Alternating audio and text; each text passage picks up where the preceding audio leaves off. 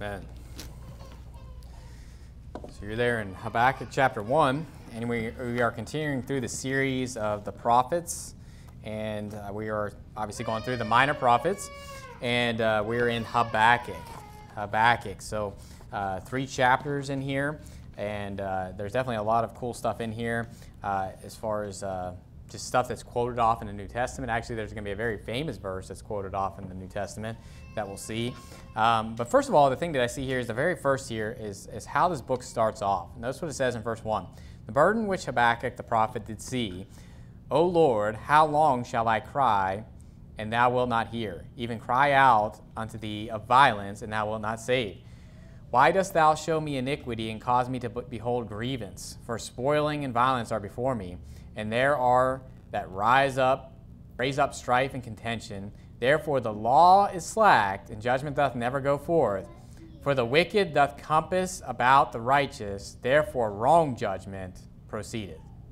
So the first thing you see here is that Habakkuk is basically saying, hey, the law is slack, judgment is never going forth, and the wrong judgment is what goes forth. And this is very pertinent today. You know, when you think of the judgment that goes forth and just how the law is slacked and, you know, the law is perverted and, you know, basically the righteous are being condemned and the wicked are being justified. And this is something that there's nothing new under the sun. So when you're thinking about today and you're like, man, it just seems like everything is backwards, no right judgment's going forth. Listen, Habakkuk was saying the same thing.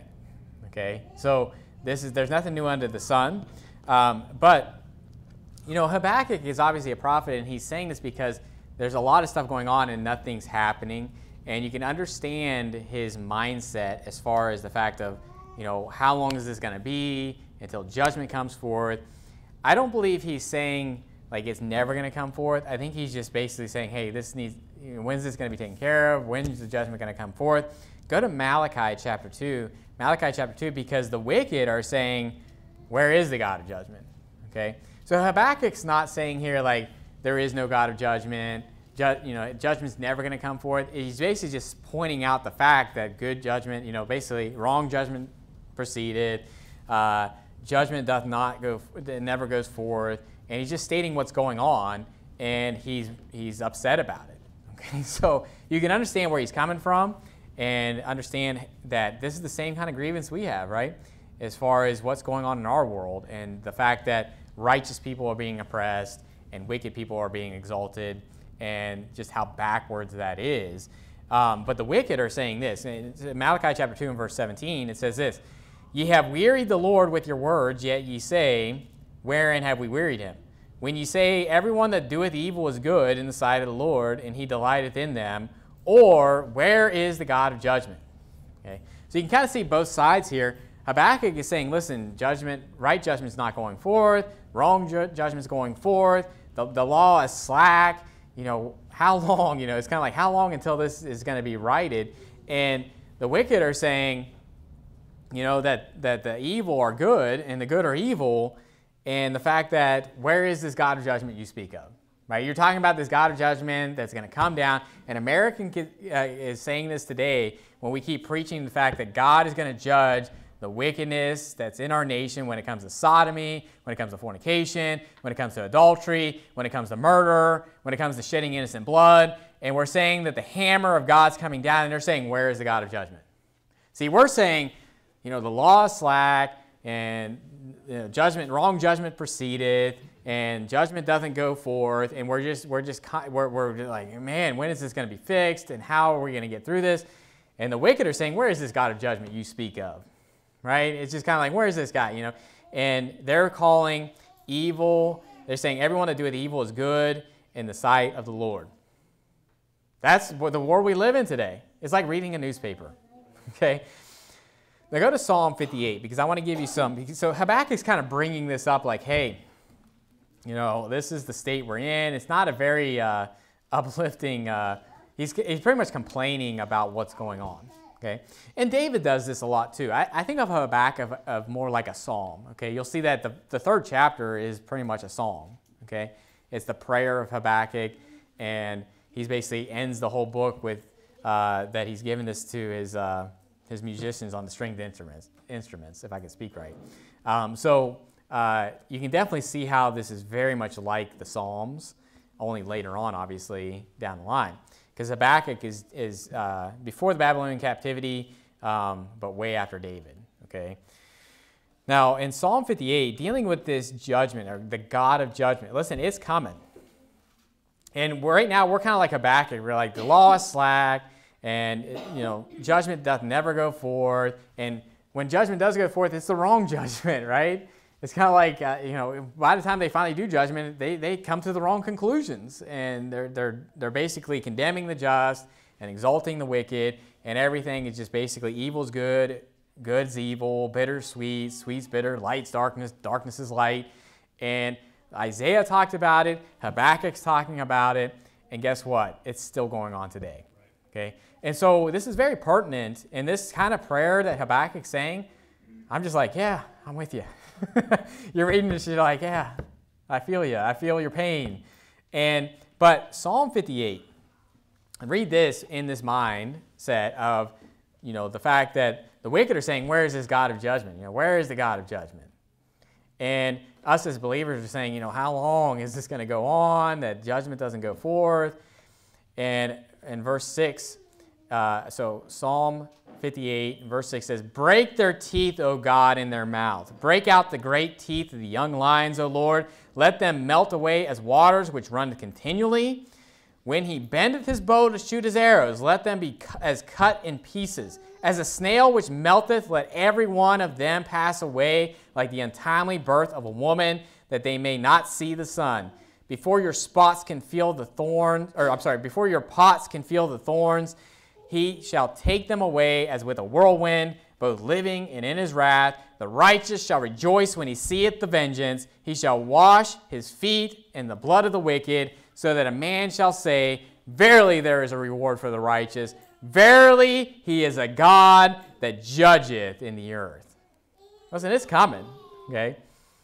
And you could say the fact that, you're like, well, why are you tearing? Why is this going on? And then you could even look at this and be like, man, that seems a little harsh.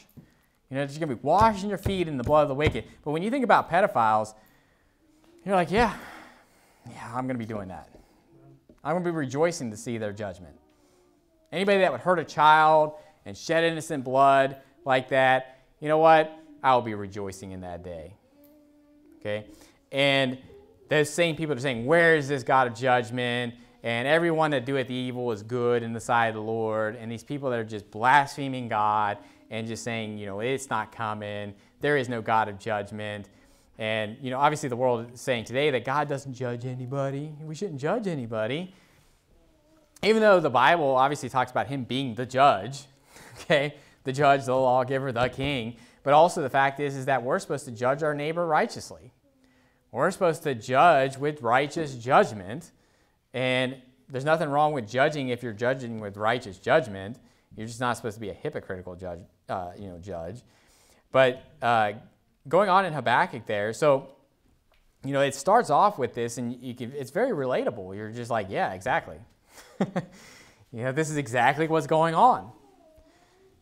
And in Habakkuk chapter 1 and verse 5, there's this warning that's given.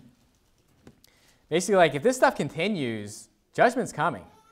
And this warning is given here that God is going to work a work. If you continue down this path, notice what it says in verse 5. It says, behold, ye are among the heathen.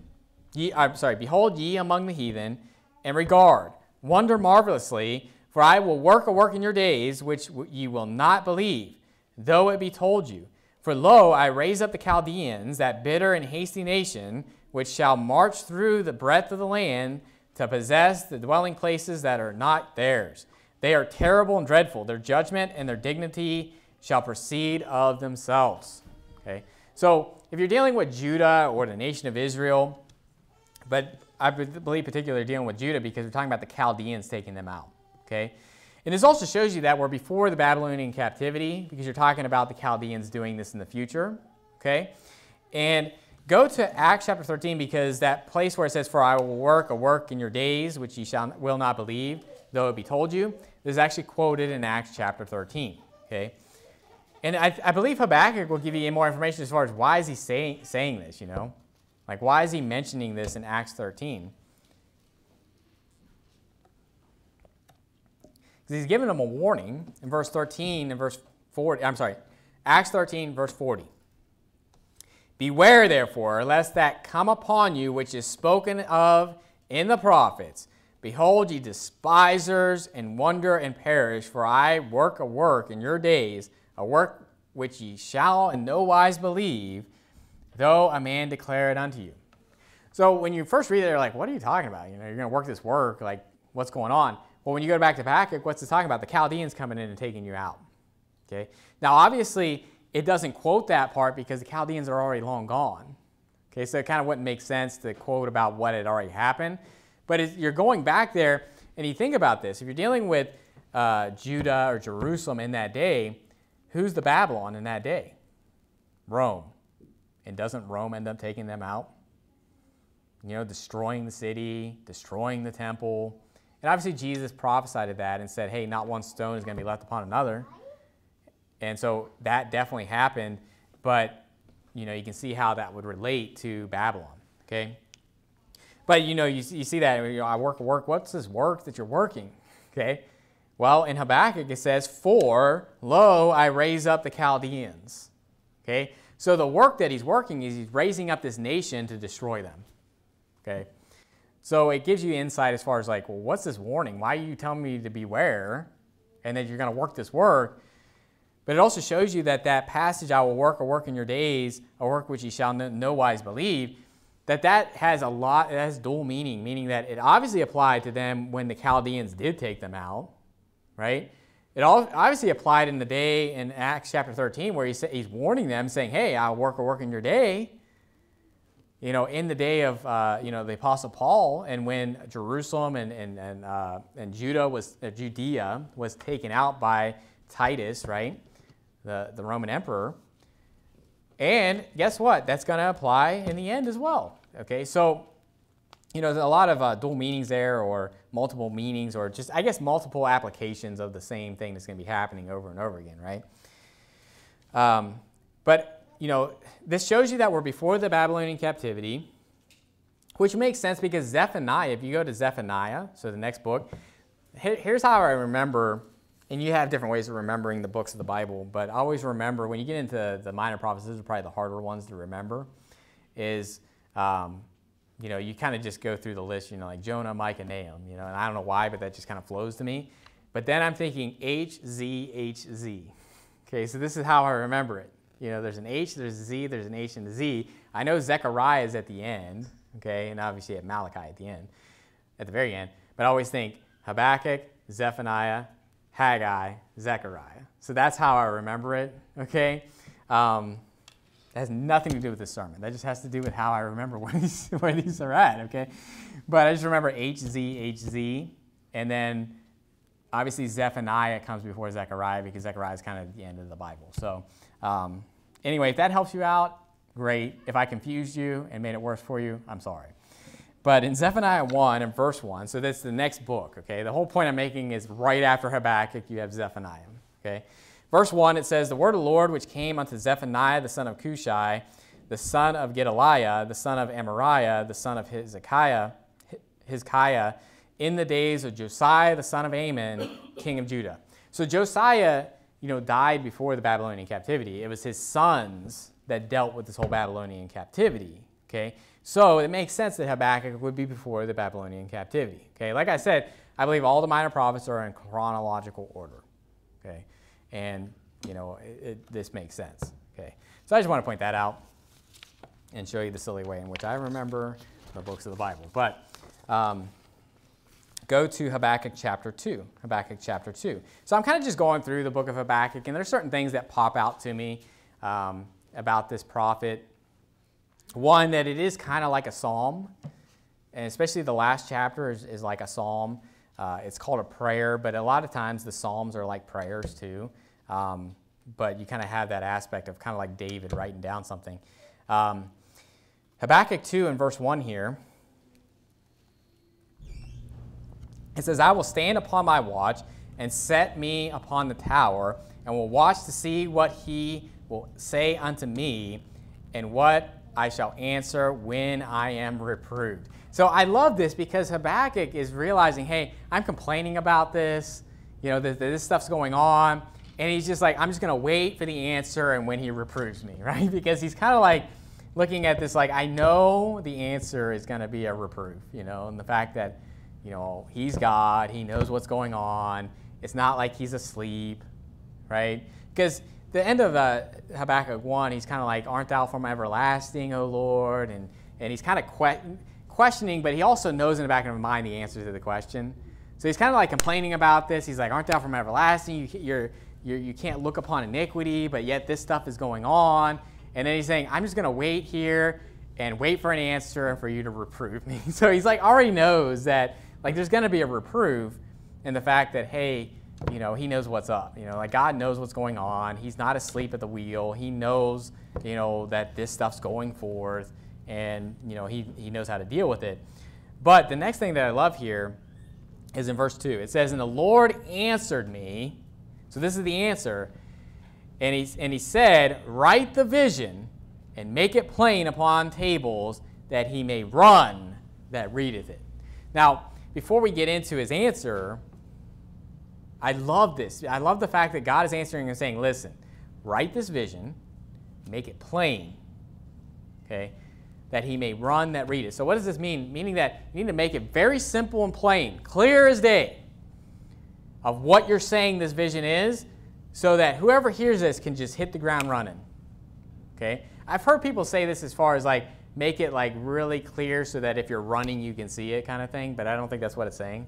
Okay, I don't think it's like a speed limit sign. You got to make it really big so that you're going so fast you can see it real quick, I think it's basically stating that make it so clear that you can hit the ground running, right? There's no hesitation. It's just like, boom, let's do this, right?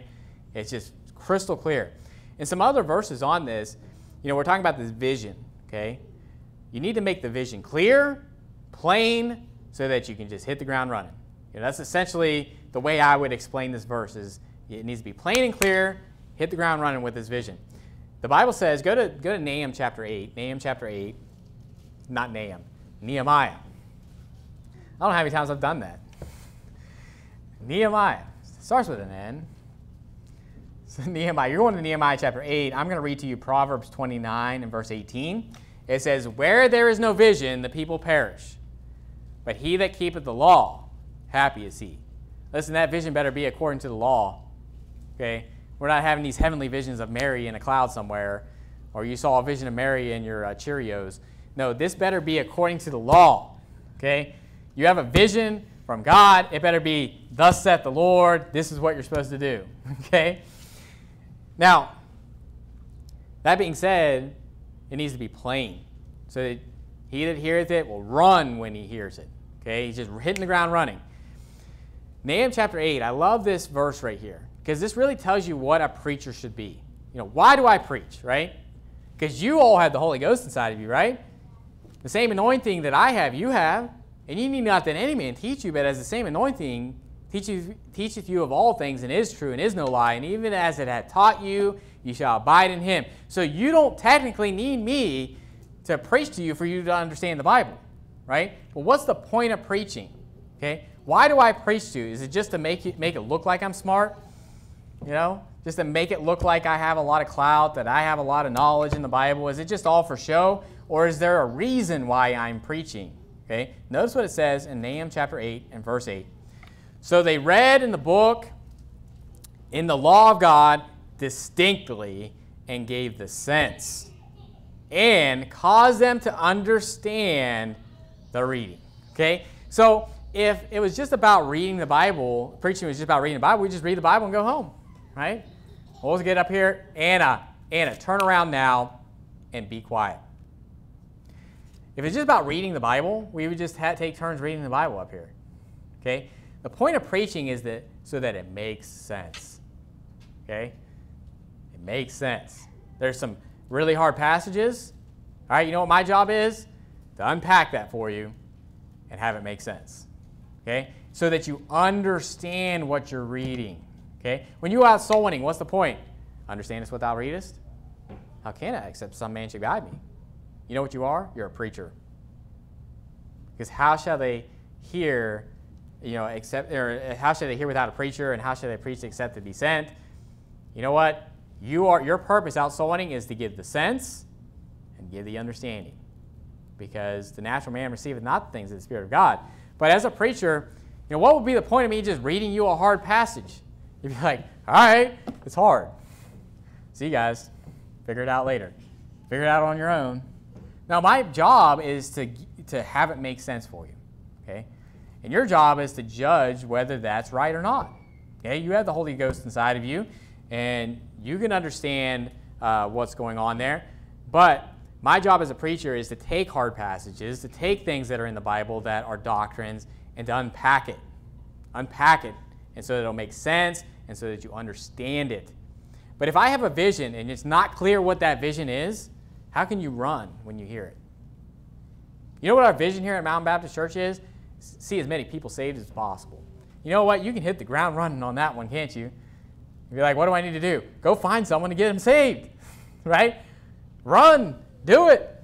And, when it comes to any types of other things that we do in the church, when it comes to doctrines, reading, Bible memorization, there's a clear vision as far as what we're supposed to be doing. And, when it comes to doctrines, it needs to be clear. Listen, if someone preaches a doctrine and it's as clear as mud, after you get done with them, talking about it, there's something wrong with that. Okay? Doctrines in the Bible should be crystal clear. It should be very simple at its core with complex things around it. Okay? Any doctrine I've ever preached is very simple. Even end times, you say, well, the end times is pretty complex. Yeah, there's some complex things that are said within end times, and you get into the weeds on all this stuff. Anna, turn around now. Come up here. Come up to the front. Now. Come up to the front and sit up front. The end times prophecy has a lot. Sit up front, right there by the hymnals. Sit right there. And look at me. Look at me. Don't look at the people behind you. Don't be distracting. End times prophecy has a lot of complexity to it. But at the core, you know what end times prophecy is? We're going to go through tribulation. Jesus is coming. He's going to rapture us out. And he's going to pour out his wrath on everybody else. Very simple to the core. That's plain. All right, now fill that in with all the complexities of the timelines, the abomination of desolation, all the trumpets and vials and what's going on during that, the Babylon and all that. But very simple to the core. Tribulation, rapture, wrath. Boom. All right, now fill it in. When it comes to anything else in the Bible, when it comes to doctrines, it should be very simple to the core. Even a very complex passage should be very simple to the core. Okay? Even if you were to talk about, whereunto even baptism does also now save us. And you get into this whole thing with Noah and the flood and everything. Here's very simple to the core. Baptism saves us because we're saved by the death, burial, resurrection of Jesus Christ. Boom, there it is. Now let me explain to you why that all makes sense with that passage. Okay? Very plain, very simple. And the problem is, in churches today, they're too vague. They're vague on everything because they don't want to actually be accountable for preaching something wrong. They're vague because if you come back and be like, I think you're wrong, I'll be like, well, I didn't really say, that I stood on that, And here's the thing. We all make mistakes, and we're all going to have, I'm sure I'm going to have times where I'm going to be like, yeah, I was actually wrong about that one thing right there. But you know why people are vague a lot of times? Because they're too lazy to actually do the study and make sure that that's exactly what it is. Okay? And they don't want to do their due diligence, or they're too afraid that they're wrong on something. But listen, if you can't get your doctrine down and make it simple, then maybe you shouldn't be a preacher. Okay?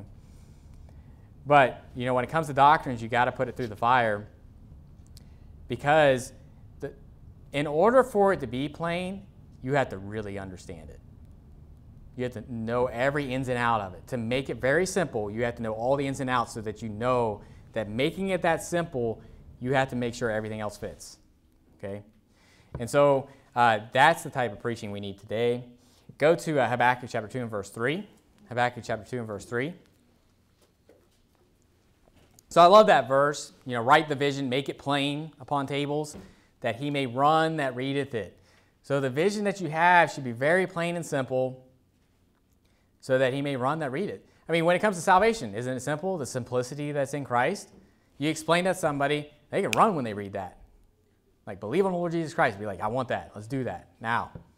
Now's the accepted time. Now's the day of salvation. Let's take that cup of salvation. You're not like foggy about what needs to happen. Okay. Now, in Habakkuk chapter 2 and verse 3, very famous verse, and a verse that's brought up a few times in the New Testament. It says in verse 3, "For the vision is yet for an appointed time, but at the end it shall speak and not lie. Though it tarry, wait for it, because it will surely come. It will not tarry. Behold, his soul, which is lifted up, is not upright in him, but the just shall live by his faith." Now, the just shall live by faith is a very well-known saying in the New Testament. It's actually mentioned 3 times. Go to Hebrews chapter 10. Hebrews chapter 10. And Hebrews chapter 10 is really the one place where it actually quotes a little more than that, okay, from Habakkuk. Okay, so you'll see something that's very similar in the wording. So Hebrews chapter 10. And I want you to notice that it says in Habakkuk chapter 2, "But the just shall live by his faith." The antecedent to his is the just. Okay, and you say, what's the point of it? What are you saying? Okay, of course, it's his faith that he saved. Yeah, we'll say that to a Calvinist. Okay, because a Calvinist will say that that's not really your faith, that's God's faith. He's the one believing for you, not you. Okay, you are too totally depraved to believe. So, but when it says his faith, it's talking about the just's faith. The just shall live by his faith. So it's your personal faith that you're putting into Jesus. It's your personal faith that's saving you, okay? That's justifying you. And Habakkuk is hitting the nail on the head right there. And so, the Calvinists are going to just quote off, "The just shall live by faith," and they're just going to say, well, that's God's faith. That's the faith that he's giving. That's the gift of God, which is faith, which is just garbage. I mean, it's just completely not what the Bible says on that. Faith is the personal action, that you have to take to believe. That's the one requirement, is believing, okay? Now, in Hebrews chapter 10 and verse 35, it says, "Cast not away, therefore, your confidence, which hath great recompense of reward. For ye have need of patience, that after ye have done the will of God, you might receive the promise." So he's basically stating that, listen, you need to go to the end. If we continue unto the end, the confidence and all this stuff, we're going to have a great recompense or reward. There's going to be rewards for living for Christ. Notice verse 37. Anna, shh. Verse 37. "For yet a little while, and he that shall come and will not tarry." Sound familiar? Because it says something similar to that in Habakkuk chapter 2 when it says, "Though it tarry, wait for it, because it will surely come, it will not tarry." So it's calling back a little more to Habakkuk than the other passage that we're going to see later on. It says, "Now the just shall live by faith. But if any man draw back, my soul shall have no pleasure in him. But we are not of them who draw back unto perdition, but of them that believe to the saving of the soul." Now, a lot of people take this passage here in Hebrews chapter 10 and say, well, see, you can draw back and lose your salvation. No. If you look at Habakkuk, there's a contrast in Habakkuk. Okay? Go back to Habakkuk chapter 2. There's a contrast. It's not saying someone's a believer and they drew back unto being an unbeliever. That's what they want you to think. Okay? It doesn't say that in Hebrews 10, and it definitely doesn't say that in Habakkuk chapter 2. Habakkuk chapter 2 says this in verse 4, "Behold, his soul which is lifted up is not upright in him." Does that sound like a believer that stopped believing or a believer that drew back? Does that sound like anything like that? Okay? So when it's talking about him that draweth back, it's talking about a soul that's lifted up. Okay? Now, let's look at Romans 1, because Romans 1 is another place where this is brought up. And there's another dichotomy you'll see there. See, Habakkuk chapter 2 gives you the dichotomy of a soul that's lifted up in him is not going to be justified, right? It says a soul that's lifted up is not upright in him. That's the one side, but the just shall live by his faith. So the dichotomy of those two people, right? The soul of him that's lifted up in him is not upright in him, but then the just shall live by his faith. In Hebrews chapter 10, it's saying the just shall live by his faith, but if any man draw back, right, unto perdition, we are not of them that draw back unto perdition, but of them that believe unto the saving of the soul. So there's another dichotomy. Well, who's this person that draws back under perdition? Okay? And you're like in Romans 1, you're like, I wonder where you're going with this. But look at Romans chapter 1 and verse 16. For I am not ashamed of the gospel of Christ, for it is the power of God unto salvation, salvation to everyone that believeth, to the Jew first and also to the Greek. For therein is the righteousness of God revealed from faith to faith, as it is written, the just shall live by faith.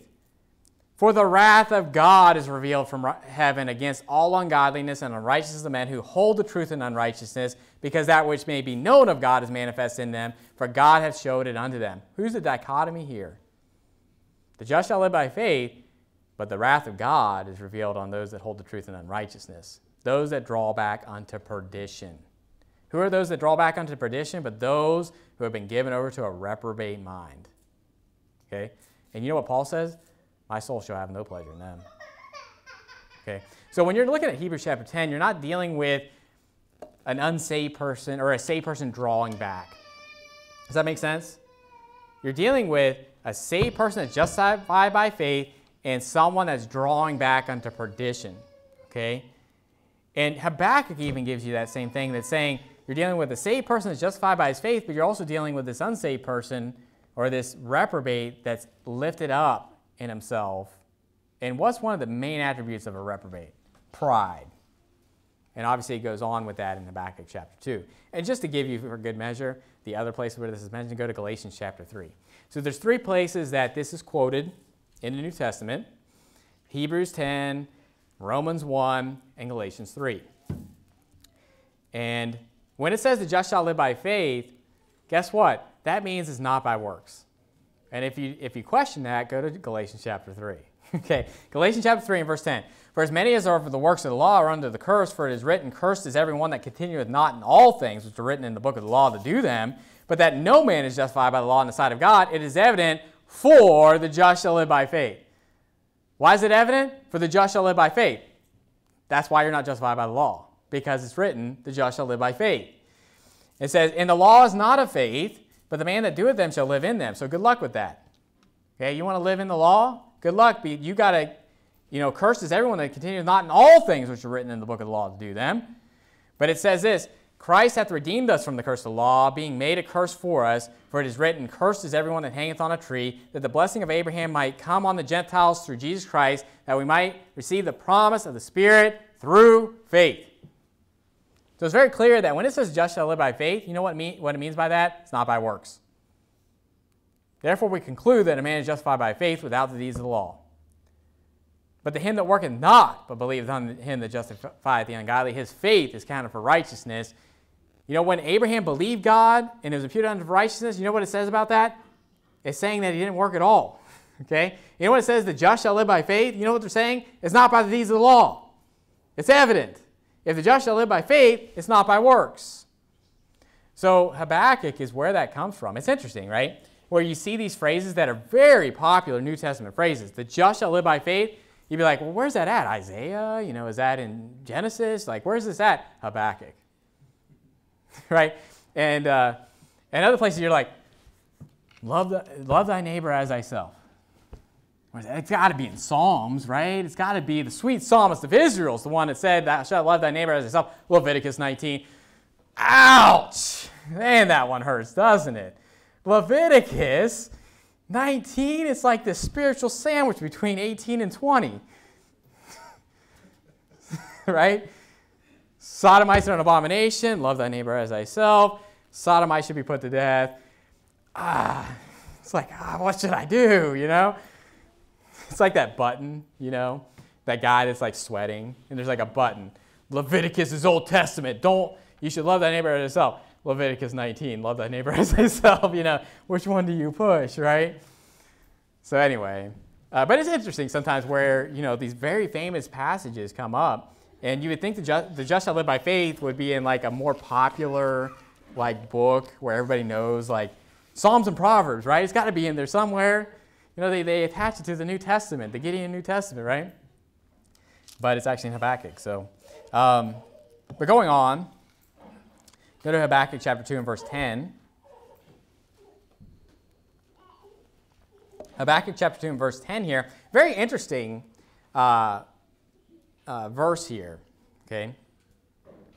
It says here in Habakkuk 2 and verse 10, "Thou hast consulted shame to thy house by cutting off many people, and hast sinned against thy soul. For the stone shall cry out of the wall, and the beam out of the timber shall answer it. Woe to him that buildeth a town with blood, and establisheth a city by iniquity."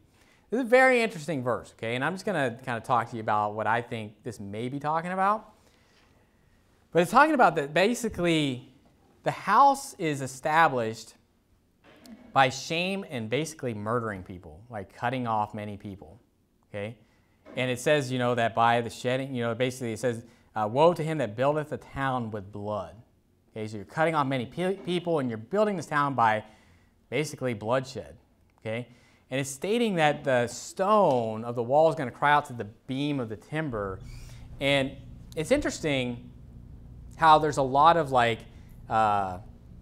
I want to say supernatural, paranormal activity that people find around places that had a lot of horrible, wicked things happen, okay? Now, bear with me on this. I'm not a ghost hunter, okay? I don't believe in ghosts, okay? But I do believe in devils, okay? And it's interesting where devils hang out, okay? And you're like, they hang out somewhere? Well, look at Revelation chapter 18. Revelation chapter 18, there's actually a habitation, for devils. Now, you think about these places where it's some psych ward or some just places where there's a lot of wickedness happened, a lot of people died or things like that, and people are saying, I heard voices, I heard certain things that are going on. Listen, there is a supernatural world out there, okay? There are necromancers. There are people that talk with the dead. Now, when they talk with the dead, they're talking to devils, okay? And I still remember this story where I was, I was out soul winning, and this young, teenage girl was saying that, she has a Ouija board, and they're basically telling her that hell is good, and they want her to be there with them. And I'm like, no. Basically, the devil, I believe it was demons. You're dealing with devils that are trying to, and if you don't think that realm exists, what are all these people being possessed with devils in the Bible? Okay? And that is after the resurrection as well that this is going on. And I'm going to show you Revelation 18. It talks about that this place is going to be a habitation of devils. Okay? And they're talking about Babylon. Okay? The great city Babylon. Revelation chapter 18, verse 20, it says, "And he cried mightily with a strong voice, saying, Babylon the great is fallen, and is become the habitation of devils, and the hold of every foul spirit, and a cage of every unclean and hateful bird." So, when this wicked place is destroyed, it's almost like it's just left with a bunch of devils, a bunch of evil spirits and unclean spirits that are there. And listen, I'm just speaking right now. I'm not saying this is exactly what this verse is saying, but I'll say this: there is going to be a habitation of devils in a very wicked place that was built on bloodshed, okay, Babylon, and that. When you have these places and people are like, well, I know, I heard that voice, I saw this, I saw that. Listen, there is a spiritual realm out there, okay? I don't believe it's your dead cousin though, okay? If people die, the only people that are going to come back are saved people, okay? And the Bible does talk about people coming back, but they weren't just specters, like Casper the Friendly Ghost, okay? When they come back in the Bible, they come back in a body, right? And they're showing up as an old man, like Samuel. Or it talks about after Jesus was risen from the dead, it says many of the bodies of the saints came up out of the graves and went into the city for a witness. Okay, they didn't just like ghouls coming out of the graves and they're just like, oh, they're I'm your great grandfather. It's not going on. Okay, but there are devils. There are wicked, and so when people are saying, hey, I'm talking to someone from the dead, listen, necromancy is talked about in the Bible. That's talking about speaking to the dead. Okay, that's the breakdown of the word, okay? But they're not dealing with like dead people that are in hell, like, those people are down there, okay? They're not coming back up. They're not visiting people, or anything like that. You're dealing with devils, okay? You're dealing with a spiritual realm of devils. And, it's very possible that that's why you have a lot of paranormal activity in very wicked places where people were murdered or things like that, okay? And you know what? A lot of times when stuff like that happens, you know what they do? They tear down the building. There was a case in Clarksburg, and there was this Hardee's. It made national news, but just very violent murder that happened in this Hardee's, okay? You know what they did? They tore down the building. Now there's a bank there. There's a bunch of usury going. No, I'm just kidding. But there is a bank there, okay? So they built something in that area, okay? But there's no more Hardee's. That building's gone. You know why? Because no one wanted to be in that building, right? There's jokes. You're like, come and get your murder burger with your homicide of fries, But who's going to go there and get that, right? Who's going to go back to that place? But all joking aside, obviously it's not a joking matter what happened there. But there may be some truth to that as far as the stone crying out and all this, and as far as like the sin that's being attached to this building, okay, and how that even applies to Babylon. So don't take me too far on that. People are going to be like, oh, Pastor Robinson's over here talking about ghosts. He's going to go hunt ghosts. I never said that. Okay, I'm just saying that devils are real and that they are still around us and that they have habitations that they hang out in, okay? So that's just Bible. Okay, so, but go back to Habakkuk chapter 2 and verse 15. So I'm just pointing out some interesting things that I see in Habakkuk. You're like, you're all over the place. Well, I'm just reading through Habakkuk here. So this isn't a chapter, this isn't a verse by verse. I can't go through every little point here. That'll be for future sermons when we actually go through the book of Habakkuk. Habakkuk chapter 2 and verse 15 says, woe unto him that giveth his neighbor drink, that putteth thy bottle to him, and makest him drunken also, that thou mayest look on their nakedness. So here's another verse that's showing you that, hey, it's not a good thing to give your neighbor drink. Now there's two things dealing with here. First of all, just giving your neighbor drink. And it's interesting in the don't worry about it, Anna. We'll get it later. We'll fix it later. Is that in America today, that's like the thing, like, hey, Bob, come over here. I got a beer for you. Let's hang out in our garage. It's like the Bible's like literally saying, woe unto him that giveth his neighbor drink. And literally that's like the mentality of like neighborhoods. Like we're mowing grass and you're like, oh, hey, Jim, come over here, have a beer with me. We'll just sit out here in the lawn chair and talk. And it's just like this, that's like America, right? Beer, football, and chips or whatever. I don't know. But do you see how that's like completely contrary to what the Bible says? You're not supposed to be giving your neighbor drink. But on top of that, it goes a little further than that, okay? Notice what it says there in verse 15. It says, that puttest thy bottle to him, and makest him drunken also, that thou mayest look on their nakedness. So now you're getting even more debauchery, where someone would make someone drink so that they'll see their nakedness. Now this is actually interesting because you're dealing with men and men, right? And that goes on in America. But even so, if you're not dealing with men, if you just deal with the fact of, woe unto him that tarrieth long after the wine, and all that when it's dealing with alcohol, is that your eyes will behold strange women. And alcohol will make you do stupid things, make you say stupid things, and you'll behold things that you shouldn't be beholding. And, the Bible is basically condemning that here and saying that, hey, alcohol will take you way further than you want to go. The sodomites will use that to defile people.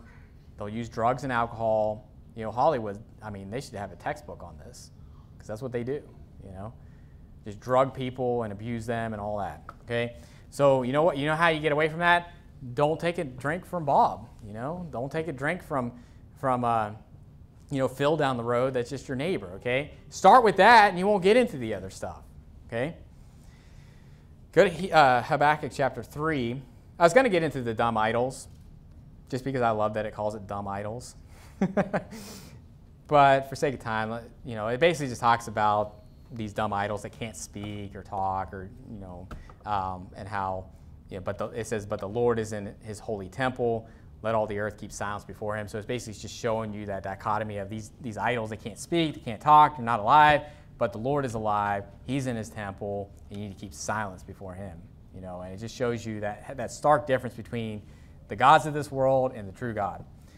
But in Habakkuk chapter 3 and verse 13, this is a great verse. Okay, verse 13, it says, "Thou wentest forth for the salvation of thy people, even for salvation with thine anointed. Thou woundest the head out of the house of the wicked by discovering the foundation unto the neck, Selah." Now, I'm reading this, and hopefully you're seeing something here and what this represents. Okay? First of all, it's saying that thou wentest forth for the salvation of thy people. We're talking about God. And it says, even for salvation with thine anointed. What's another word for anointed? Christ, Messiah, right? So in Psalm 2, it talks about against his anointed, and the New Testament says against his Christ. So you're dealing with the Christ. Thou woundest the head out of the house of the wicked by discovering the foundation unto the neck. What is this referring to? Well, go back all the way to Genesis chapter 3. Genesis chapter 3. This is not a coincidence. This is clearly, I believe, talking about Jesus bringing us salvation. And how is he doing it? Notice what it says in Genesis chapter 3. Genesis chapter 3 and verse 14. It says, "And the Lord God said unto the serpent, Because thou hast done this, thou art cursed above all cattle and above every beast of the field. Upon thy belly shalt thou go, and dust shalt thou eat all the days of thy life. And I will put enmity between thee and the woman, and between thy seed and her seed. It shall bruise thy head, and thou shalt bruise his heel." What does it say in Habakkuk? It says that thou wentest forth for the salvation of thy people, even for the salvation with thine anointed, or thy Christ, right? Thou woundest the head out of the house of the wicked by discovering the foundation unto the neck, Selah. What are you dealing with? You're dealing with wounding the head, bruising the head of the serpent. Anna, close the book, look up here, and stop being distracted. You're distracting everybody, okay? Look at me. So it's very clearly, I believe, calling back to Genesis. This is the first mention of salvation. This is right after the fall of man. And he's basically giving the judgment upon the man, upon the woman, and then upon the serpent.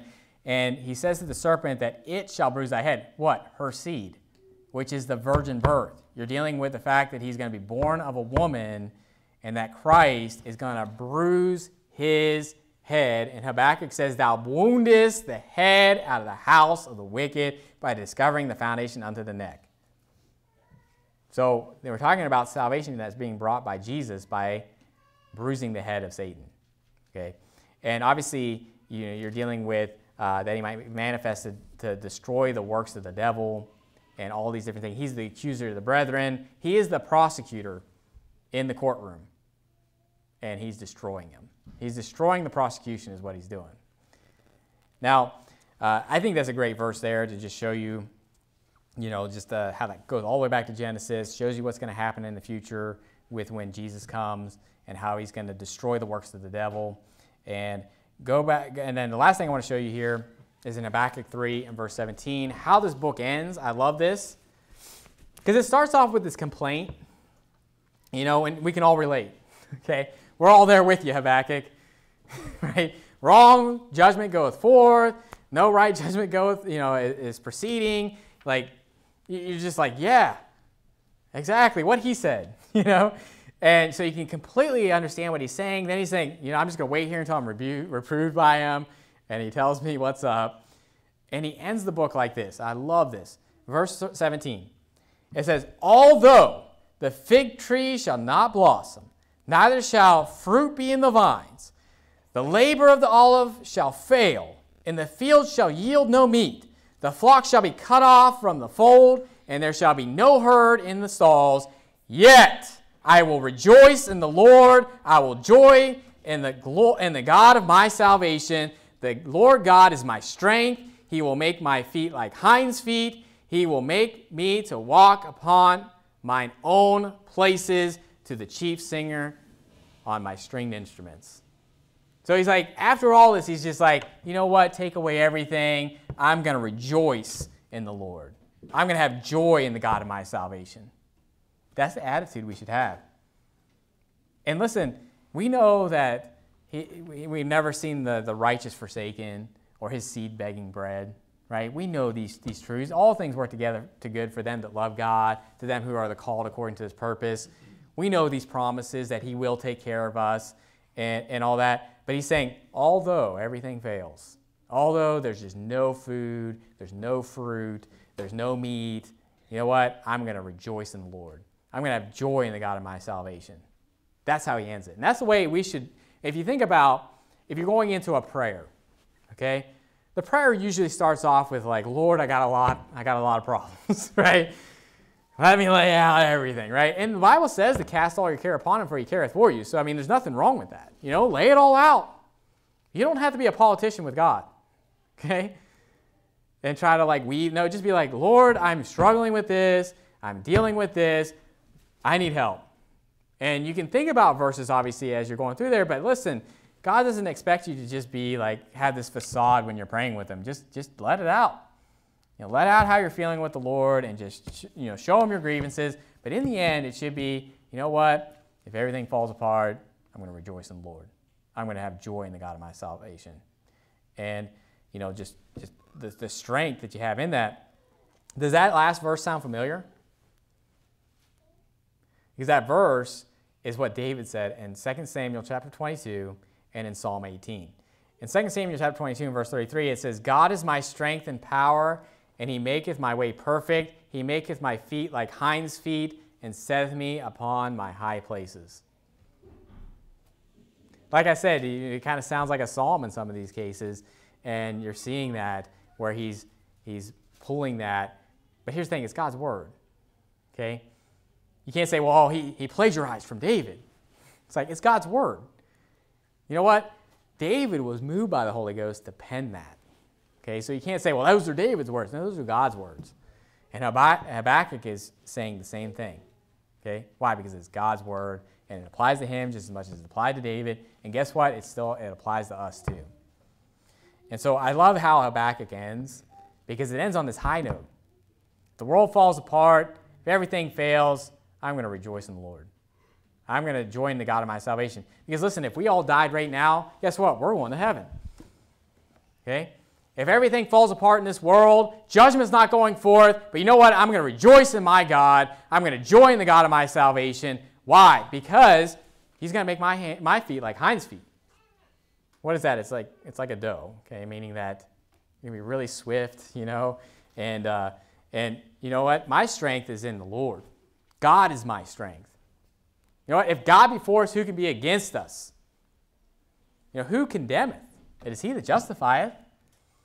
And so we need to just rest in the Lord and have that peace that passes understanding, because it's easy to get depressed of what's going on in the world.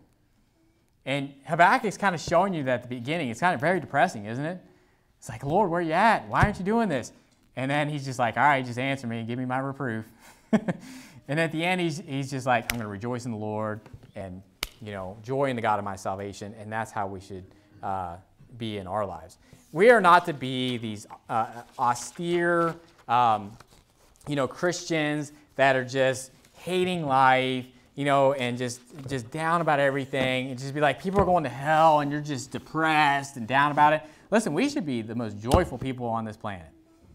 That doesn't mean we don't get upset about sin, but listen, I'm not the one that's going to be judged for all that wickedness that's being done. So why am I worried? Why am I going to be depressed over what they're doing? I'm just going to put it on the Lord, rest in his strength, and you know what? If the world just falls apart, I'm just going to stand here and watch the show. I'm going to do everything that God tells me to do, okay? And I'm going to have compassion and make a difference, and save someone with fear, pulling them out of the fire, hating even the garment spotted by the flesh. But you know what? I'm not going to let them bring me down. I'm going to rejoice in the Lord. I'm going to have joy in the God of my salvation. And you know what? They're going to be judged. And we're going to be the ones that are going to be rejoicing when they're judged. So that's with a word of prayer. Dear Heavenly Father, we thank you for today. Thank you for your word.